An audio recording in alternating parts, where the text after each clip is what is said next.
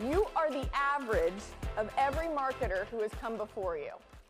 Now, that's probably, in many of your cases, not the best thing, because what that means is your sales leader, your CFO, to everybody that you're going to work with, they actually perceive your capability and they assume they know what your job is based on everyone they've interacted with, whether in that company or prior companies. And it all comes in to be the average of how they perceive you to be.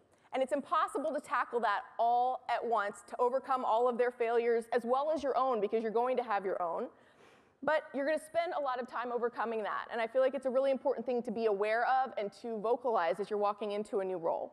And me, I've tried to make up for many of the past leaders that I have come after, and I did that even in my Marketo job. Not because it actually was that bad. I think there was just this perception that marketing wasn't as aligned with sales as what they needed to be. And I stood on stage at our kickoff event for the year and said, we're going to be BFFs. Like, we're going to have those friendship bracelets and those necklaces, and it's going to be really cool. And we're going to kind of stalk you, and it's going to be a little creepy, but we're going to start to be more aligned.